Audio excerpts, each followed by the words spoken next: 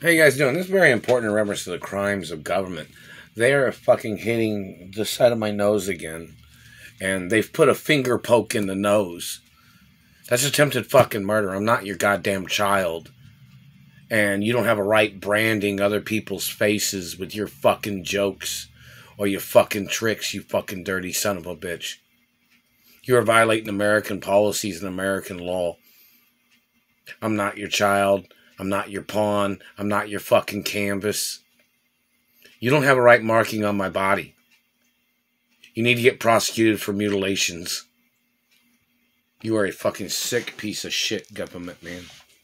You have no right sitting in an American government office claiming you're representing the government of this country, you stupid motherfucker. You are a terrorist, and you have made lies in this country to fool people. Your activities is attempted murder, and your government agents need to get prosecuted for your crimes. You're violating the historic status of my parents and my grandparents and my family history, and you have no legal right, you fucking dirty, sick piece of shit.